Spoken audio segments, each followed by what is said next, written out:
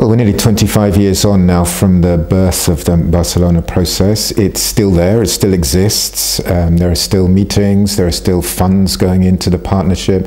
There's still a lot of work, very good work and necessary work being done, many projects, many meetings and summits being held.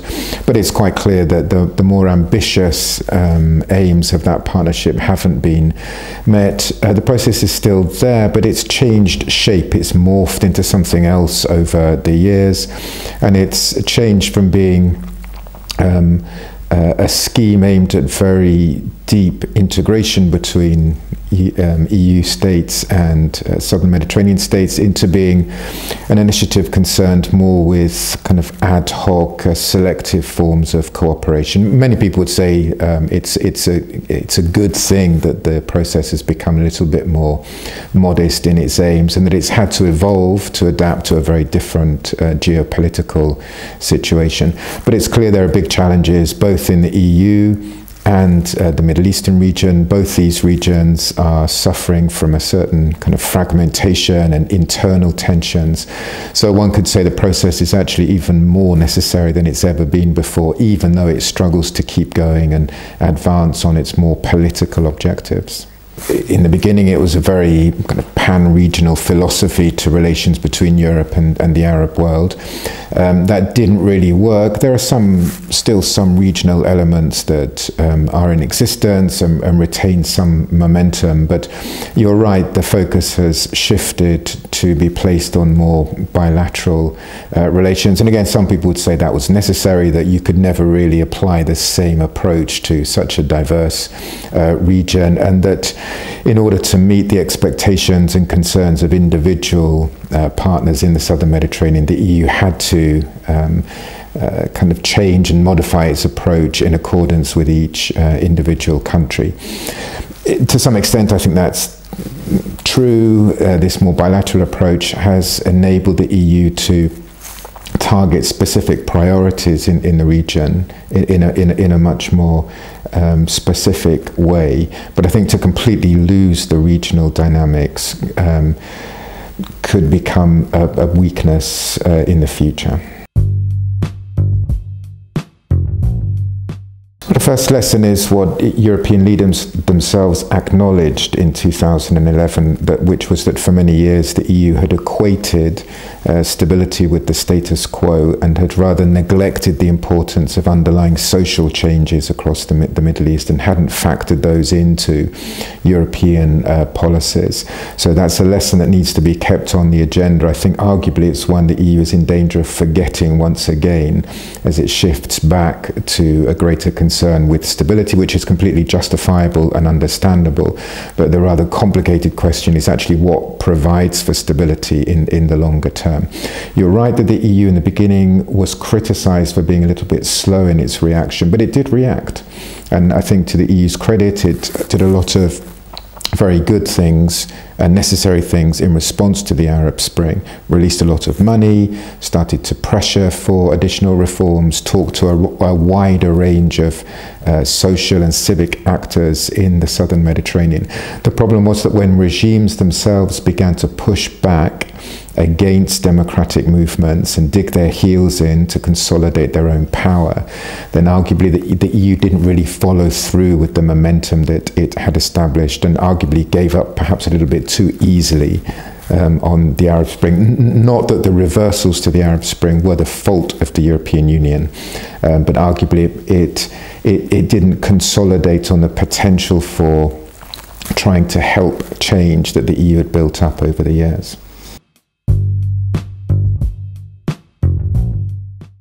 Yes, I don't think there's that much left of the EU's so-called democracy agenda in the Middle East or in the southern Mediterranean. It's not completely absent. The EU still spends, and some member states still spend, sizable amounts of money supporting civil society organizations and human rights objectives. So it hasn't disappeared from the agenda completely, but it's clearly been supplanted by other objectives. containing migration, counter-radicalization, other security issues. And of course, rhetorically, the EU does argue that it recognizes that achieving those kind of security aims requires a focus on human rights and underlying political and economic change. This is a very, very old story, and the EU's been repeating this narrative for many, many years. The difficulty is actually implementing that in practice. And I would agree that the EU has become increasingly cautious in the degree to which it implements that in practice. That's not all the EU's fault. The fact that political and security conditions in the southern Mediterranean itself have evolved in a way that makes these kinds of aims so difficult to achieve means that to some extent it's understandable that the EU's taken a slightly different approach from the one it mapped out 2 decades ago.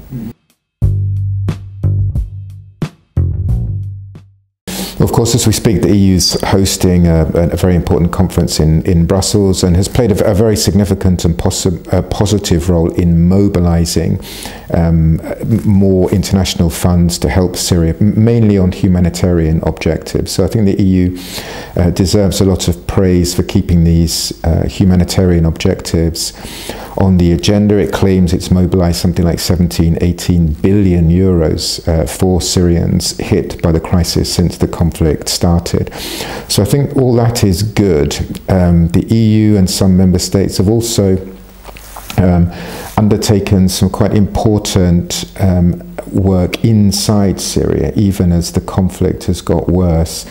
They've been doing some interesting projects on trying to support opposition forces in the areas that they won from the regime. However, increasingly the political leverage that the EU has over the conflict has evaporated, and I think today we have to recognize, despite all the good work the EU has done, it's basically failed to advance any of its minimal objectives in Syria.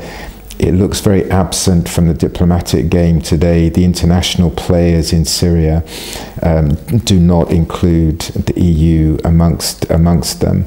And it's difficult to see how that's going to be reversed in the near term. At the conference, the EU leaders are talking in familiar terms about the importance of an inclusive political transition. But in the current circumstances where the regime seems to be really on the verge of achieving peace on its terms, it's difficult to, I think it'd be difficult to argue that that inclusive transition is on the verge of being achieved. And it's not clear to me that the EU has much idea how to exert meaningful political leverage to make that happen, however admirable its overall objectives are. If you talk to members of the Syrian opposition, they feel very disappointed and a little bit betrayed by the EU. That's their perception, of course, that the European governments rather encourage them to rise up and to push for more political freedom. And then the Western powers didn't follow through with the support that would have enabled them to actually achieve their objectives. So they, their argument would be that European governments, perhaps unwittingly, were guilty of leaving them very vulnerable, that they were incited to rise up and then left at the mercy of the regime without significant, and in particular, of course, military assistance from Western powers. That's not to say that military intervention would have been easy or would have solved the crisis. It could easily have inflamed things and made the conflict worse. But I think it would be difficult to disagree with opposition leaders in Syria who express this feeling of disappointment and betrayal.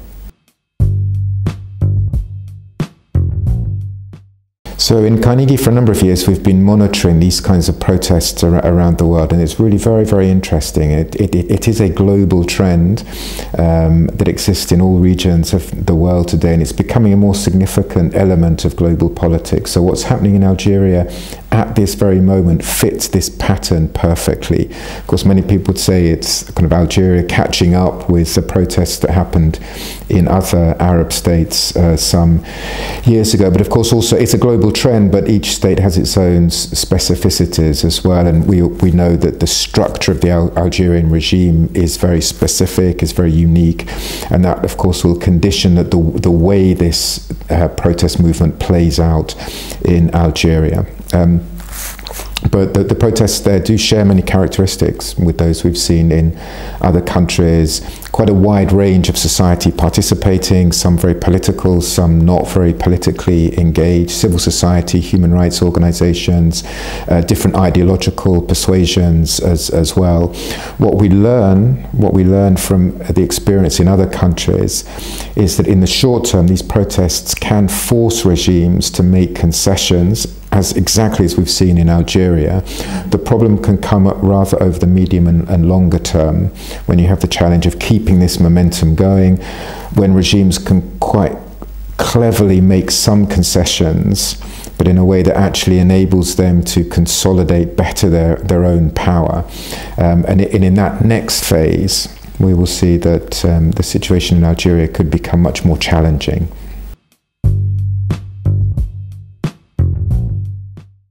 I think it's a well-known fact that the EU role, and of course particularly the French role, needs to be very, very cautious and nuanced. Outsiders are not going to determine the way that this plays out. I mean, in a way, the domestic actors, the civic actors in Algeria need to be given the space to express their desires and to negotiate with the regime. So outside involvement can easily backfire. But simply to stand back and do nothing and to simply support the regime against these kinds of movements also loads the dice against what could be an interesting potential opportunity for change in Algeria. So policymakers will need to walk this tightrope between doing too much and not doing enough.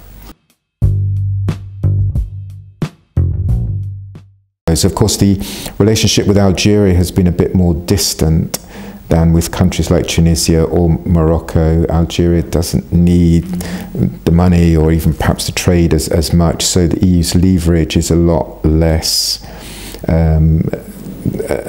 It's weaker in Algeria than it is in some other countries. So again, I don't think the international community will determine the outcome, nor should it try to. But it should try to avoid making it more difficult for pro-democratic voices in Algeria to achieve at least a modicum of reform in the country. And arguably, if the EU doesn't kind of broaden out its policy a little bit towards the country, it could, as in other countries that we've just been talking about, in the longer term, be accused of having sided with the regime at a moment when there could have been a breakthrough in the country.